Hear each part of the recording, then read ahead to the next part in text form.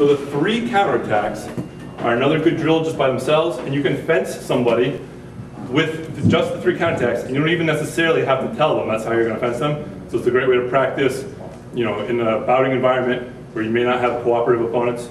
So the 3 counterattacks, as we call them here, are to either, counterattack number 1 is to hit and then run away. So if I come forward on my attack, you can just hit me and then retreat, and you can hit me in the shoulder or the arm or the hand even. Counterattack number 2 is to get away first and then hit. So I launch, make my attack, he retreats, then hits me. And counterattack number 3 is to launch usually a flesh, but a strong offensive action in the beginning of my attack to close me out. So I just start my attack and then blast into me before my attack is really developed. So the 3 counterattacks are what we call mutually supportive actions. The better you are at doing any one of the 3 counterattacks, the easier it is to do the other 2 because your opponent will have to work harder to compensate.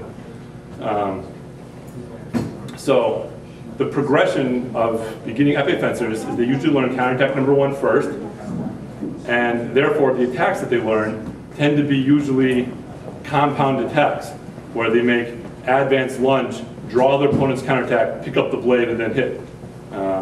So once your opponents do advanced lunge quite well and they have a good job of picking up your counter 1, then you can counter that by doing counterattack number 2, where you make their advanced lunge fall short, you then punish them for lunging, or going to counterattack number 3, where you launch your flesh right at the beginning of their advanced lunge. So we saw earlier that the advance is the most opportune time to attack.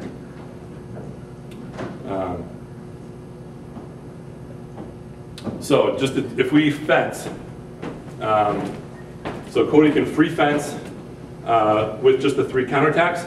I'll just do my normal fencing, and you can see that it's a very effective way to stretch your opponent's defenses, and it forces you to use your counterattack number 3 as your only chance to attack, really.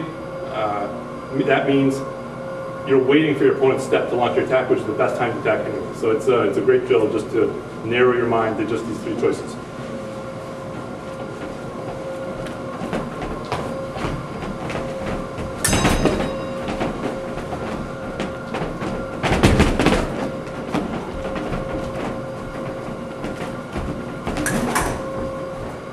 Counterattack number 3, hitting me right as my foot started to launch my step.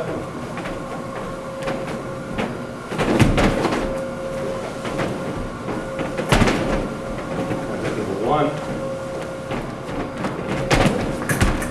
Counterattack number 2.